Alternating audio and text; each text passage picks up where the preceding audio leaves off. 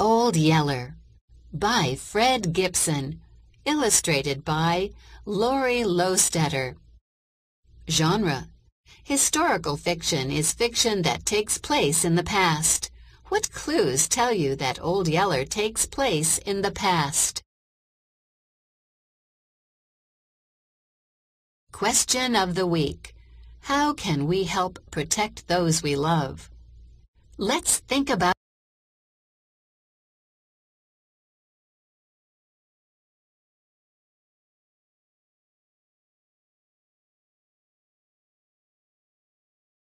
The year is 1867 on the frontier of Texas. 14-year-old Travis takes charge of the family homestead while his father is away. Left behind with Travis, his mother and 5-year-old brother named Arliss is a stray yellow dog. The family calls him Old Yeller. That little Arliss, if he wasn't a mess. From the time he'd grown up big enough to get out of the cabin, he'd made a practice of trying to catch and keep every living thing that ran, flew, jumped, or crawled. Every night before Mama let him go to bed, she'd made Arliss empty his pockets of whatever he'd captured during the day. Generally, it would be a tangled-up mess of grasshoppers and worms and praying bugs and little rusty tree lizards. One time he brought in a horned toad that got so mad he swelled out round and flat as a Mexican tortilla and bled at the eyes. Sometimes it was stuff like a young bird that had fallen out of its nest before it could fly, or a green-speckled spring frog, or a striped water snake. And once he turned out of his pocket a wadded-up baby copperhead that nearly threw Mama into spasms. We never did figure out why the snake hadn't bitten him, but Mama took no more chances on snakes. She switched Arliss hard for catching that snake. Then she made me spend better than a week taking him out and teaching him to throw rocks and kill snakes. That was all right with little Arliss. If Mama wanted him to kill his snakes first, he'd kill them. But that still didn't keep him from sticking them in his pockets along with everything else he'd captured that day. The snakes might be stinking by the time Mama called on him to empty his pocket, but they'd be dead. Then, after the Yeller dog came, little Arliss started catching even bigger game, like cottontail rabbits and chaparral birds, and a baby possum that sulked and lay like dead for the first several hours until he finally decided that Arliss wasn't going to hurt him. Of course, it was Old Yeller that was doing the catching. He'd run the game down and turn it over to little Arliss. Then little Arliss would come in and tell Mama a big fib about how he caught it himself. I watched them one day when they caught a blue catfish out of Birdsong Creek. The fish had fed out into water so shallow that his top fin was sticking out. About the time I saw it, Old Yeller and little Arliss did too. They made a run at it. The fish went scooting away toward deeper water, only Yeller was too fast for him. He pounced on the fish and shut his big mouth down over it and went romping to the bank, where he dropped it down on the grass and let it flop. And here came little Arliss to fall on it like I guess he'd been doing everything else. The minute he got his hands on it, the fish finned him and he went to crying. But he didn't turn the fish loose. He just grabbed it up and went running and squalling toward the house, where he gave the fish to Mama. His hands were all bloody by then, where the fish had finned him. They swelled up and got mighty sore. Not even a mesquite thorn hurts as bad as a sharp fish fin when it's run deep into your hand. But as soon as Mama had wrapped his hands in a poultice of mashed-up prickly pear root to draw out the poison, little Arliss forgot all about his hurt. And that night when we ate the fish for supper, he told the biggest windy I ever heard about how he'd dived way down into a deep hole under the rocks and dragged that fish out and nearly got drowned before he could swim to the bank with it. But when I tried to tell Mama what really happened, she wouldn't let me. "Now, this is Arliss's story," she said. "You let him tell it the way he wants to." I told Mama then. I said, "Mama, that old yeller dog is going to make the biggest liar in Texas out of little Arliss." But Mama just laughed at me, like she always laughed at little Arliss's big windies after she'd gotten off where he couldn't hear her. She said for me to let little Arliss alone. She said that if he ever told a bigger whopper than the ones I used to tell, she had yet to hear it. Well, I hushed then.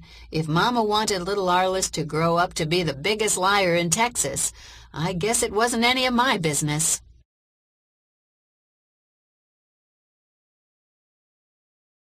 All of which I figure is what led up to little Arliss's catching the bear. I think Mama had let him tell so many big yarns about his catching live game that he'd begun to believe them himself. When it happened, I was down the creek a ways, splitting rails to fix up the yard fence where the bulls had torn it down. I'd been down there since dinner, working in a stand of tall, slim post oaks.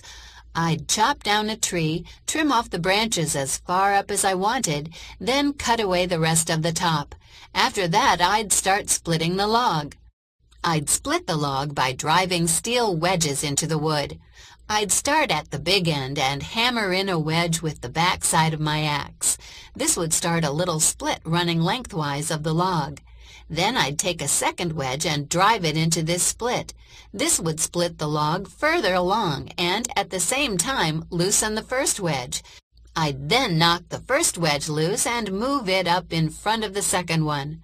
Driving one wedge ahead of the other like that, I could finally split a log in 2 halves. Then I'd go to work on the halves, splitting them apart. That way, from each log, I'd come out with 4 rails. Swinging that chopping axe was sure hard work. The sweat poured off me. My back muscles ached. The axe got so heavy I could hardly swing it. My breath got harder and harder to breathe. An hour before sundown, I was worn down to a nub. It seemed like I couldn't hit another lick. Papa could have lasted till past sundown, but I didn't see how I could. I shouldered my axe and started toward the cabin, trying to think up some excuse to tell Mama to keep her from knowing I was played clear out. That's when I heard little Arliss scream. Well, little Arliss was a screamer by nature. He'd scream when he was happy and scream when he was mad, and a lot of times he'd scream just to hear himself make a noise. Generally, we paid no more mind to his screaming than we did to the boggle of a wild turkey.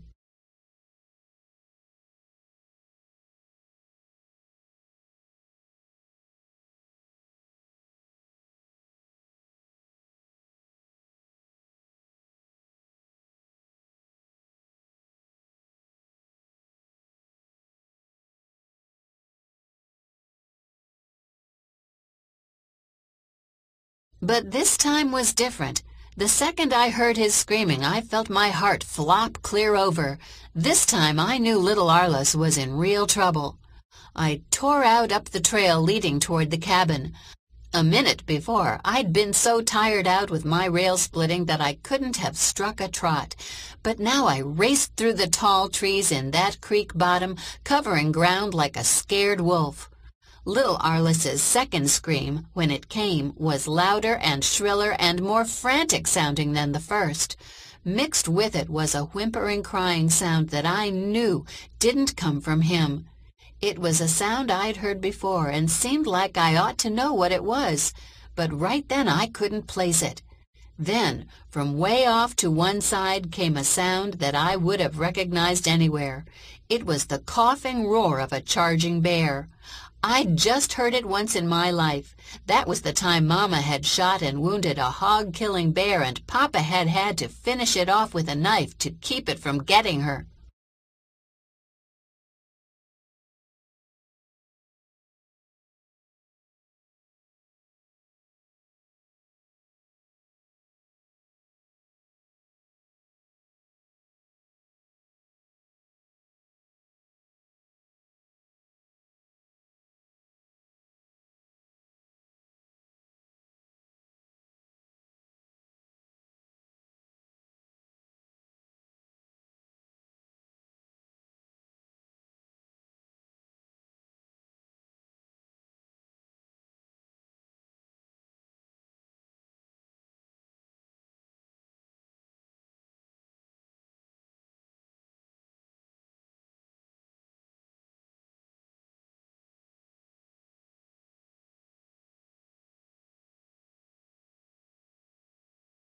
Now the she-bear was charging across the shallows in the creek. She was knocking sheets of water high in the bright sun, charging with her fur up and her long teeth bared, filling the canyon with that awful coughing roar. And no matter how fast Mama ran or how fast I ran, the she-bear was going to get there first. I think I nearly went blind then, picturing what was going to happen to little Arliss. I know that I opened my mouth to scream, and not any sound came out. Then, just as the bear went lunging up the creek bank toward little Arliss and her cub, a flash of yellow came streaking out of the brush. It was that big yeller dog. He was roaring like a mad bull. He wasn't 1/3 as big and heavy as the she-bear, but when he piled into her from one side, he rolled her clear off her feet. They went down in a wild, roaring tangle of twisting bodies and scrambling feet and slashing fangs. As I raced past them, I saw the bear lunge up to stand on her hind feet like a man while she clawed at the body of the yeller dog hanging to her throat. I didn't wait to see more. Without ever checking my stride, I ran in and jerked little Arliss loose from the cub. I grabbed him by the wrist and yanked him up out of that water and slung him toward Mama like he was a half-empty sack of corn. I screamed at Mama, "Grab him, Mama! Grab him and run!" Then I swung my chopping axe high and wheeled, aiming to cave in the she-bear's head with the first lick. But I never did strike. I didn't need to. Old Yeller hadn't let the bear get close enough. He couldn't handle her. She was too big and strong for that. She'd stand there on her hind feet, hunched over, and take a roaring swing at him with one of those big front claws. She'd slap him head over heels. She'd knock him so far that it didn't look like he could possibly get back there before she charged again, but he always did. He'd hit the ground rolling, yelling his head off with the pain of the blow, but somehow he'd always roll to his feet. And here he'd come again, ready to tie into her for another round.